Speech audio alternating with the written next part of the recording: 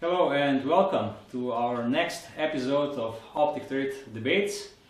Today we are going to debate a little bit about the Pulsar Core series of products. My name is Theodor. My name is Tadej, hello. And we will go through the most common questions we received by emails and in comments on YouTube channel and on all other fields. So today, let's begin. So my first question to you, Theodor, is we have 4 Pulsar cores here. What is the model range of these 4 devices? Well, Pulsar makes 4 devices which are basically just 2 devices with a little bit of different features. So if I go through, they make the 35 model, the 55 model, 38 model and 50 model. The whole name is Pulsar Core FXQ 35, 55, 38 or 50 device. Well, basically those devices are in pairs. The 35 model and the 38 models are completely the same up to this part. Then what is different? The difference is that the 38 model comes with this really short, nice monocular, an eyepiece, which gives you 3x magnification with it.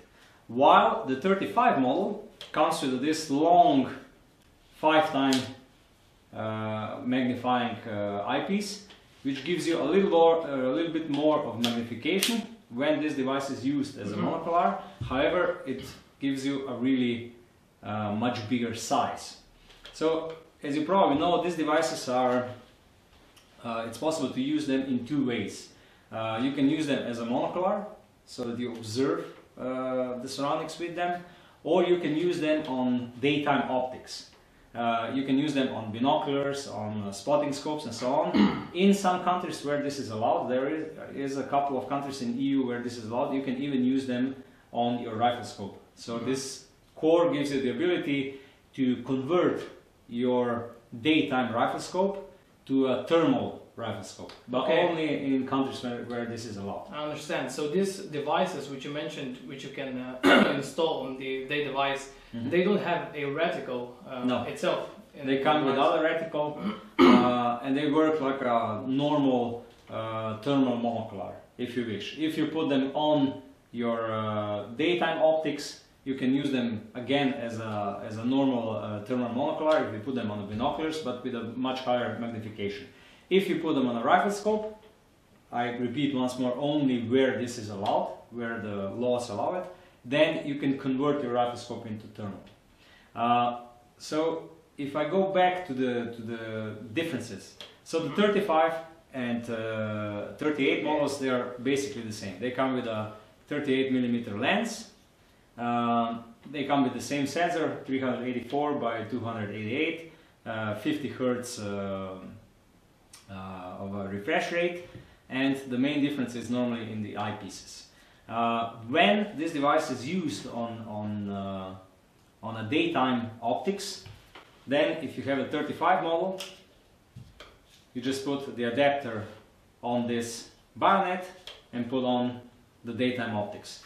With a 38 model, you have to remove the eyepiece, and then you get this intermediate part which you have to install between the device and the daytime scope. So then you put on this bayonet you put the adapter on a data scope. So in this form factor, both devices are almost identical. Okay, so this is for the 35 and 38. What about the 50 and the 55? So the 55 and the 50 are completely the same. In basics, it works on the same principle. If you wish to acquire a device with a small eyepiece, with a smaller eyepiece, which is easier to handle and so on, then you go with a 50.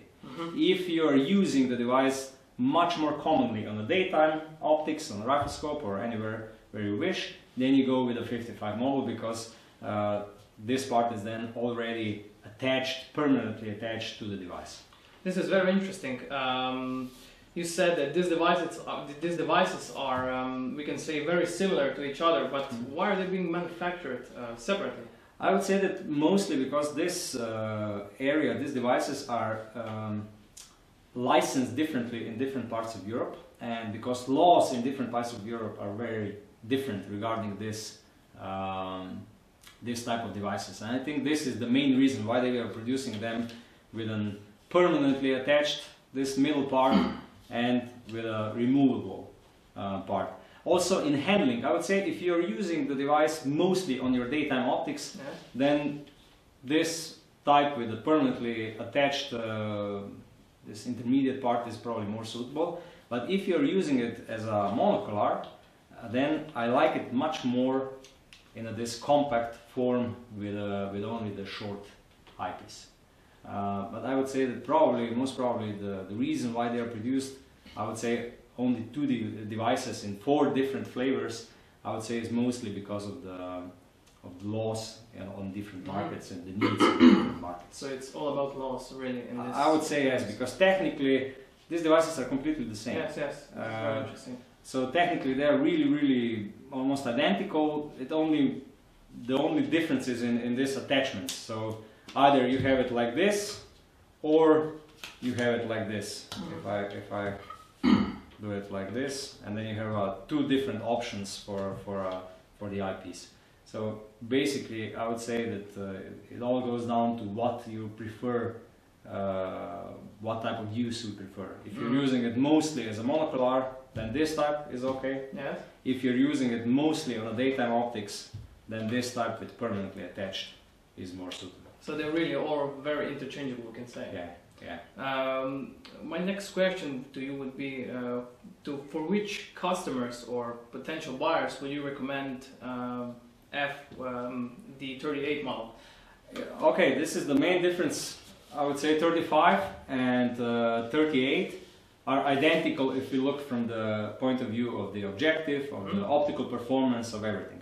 So if you're using it as a monocular, it's normally go with a 38 because you have a smaller eyepiece and it's more compact. If you're using it on a daytime optics, if you come from a country where this is maybe even allowed to use it on a rifle scope, then 38 and 35 models will be more suitable for those who do most of their observation on shorter distances, because they offer wider field of view.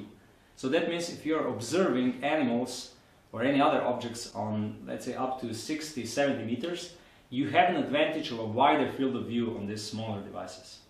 If, however, you prefer to see the details better, if you prefer better resolution, if you prefer higher magnifications, because when these devices are used on daytime optics with a 50 and 55 model, well, with the 55 and 50 model, you can use higher magnification. So if you're more into the details and if you're observing objects which are a little bit farther away, then the bigger models are better, because you get a better resolution and you can use higher magnification. Normally, when you observe objects which are really close, you are limited with a field of view which is just not comparable with a smaller. So really, for someone who is really looking to hunt or to observe from a closer distance, you would recommend 38 and 35. Normally, let's say in some countries where this is allowed, where you can hunt wild boars with it. If you're hunting up to 50-60 meters, then the smaller model is better because you have a wider field of view.